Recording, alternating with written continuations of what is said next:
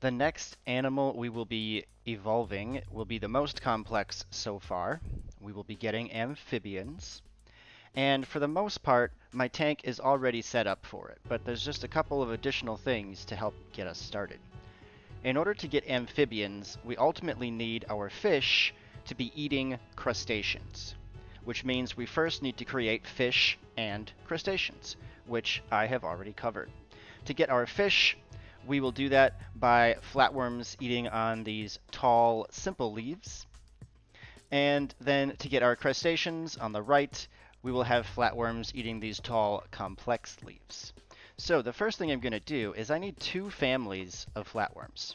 So I'm just going to drag one and create another family. Now I've got two groups of flatworms. They both will need a house near the plant type we want them to eat. So over there, they will be eating the tall, simple leaves that will get us fish. And then over on the right, my new family will be eating the tall, complex leaves to create crustaceans. And I covered both of these individually in earlier videos. So now I've got to wait until I've got both of those. And you can see I've already got two more homes waiting down here for my fish and my crustaceans. So I'm going to speed up the time until we've got both fish and crustaceans in this tank.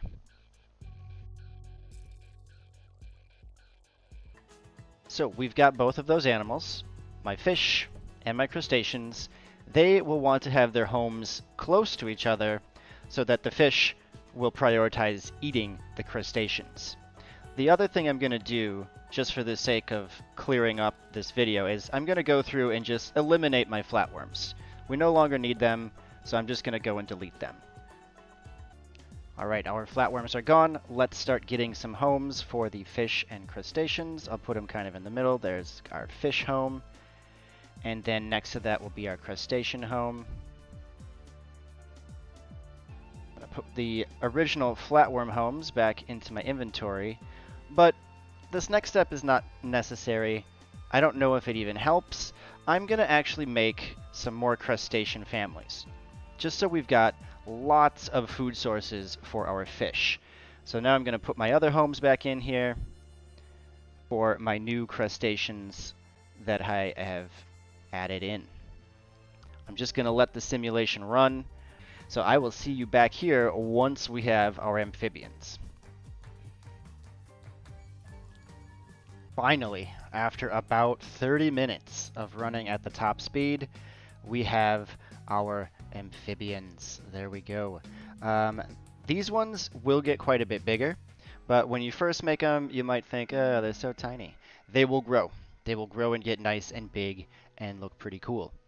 But yeah, 30 minutes running at about the ideal settings, having our fish feeding on crustaceans, got us to our amphibians. Let's go take a look at them. Here's our amphibians. This one's at least got his eyes open. But yeah, took about 30 minutes once I had my fish feeding on my crustaceans.